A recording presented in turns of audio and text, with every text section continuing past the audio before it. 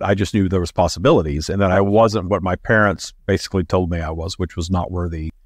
I had that very clear message, especially as I got into my teen years, from my mother and my father, that I wasn't going to amount to anything, that I wasn't worth anything, all of that stuff. I mean, my mother got really nasty in my teens and would say, horrible things to me.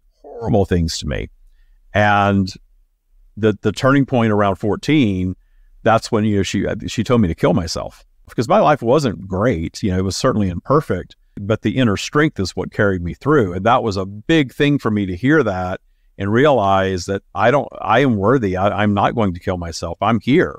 It doesn't matter whether you wanted me or not. That was huge for me. And then things really got better after that, because I struggled in childhood. Even though I had the awareness of worthiness, it didn't hold me away from challenges. And none of this does. We can get deep into that too. None of this stuff is going to solve it's not going to solve the challenges that arise in life.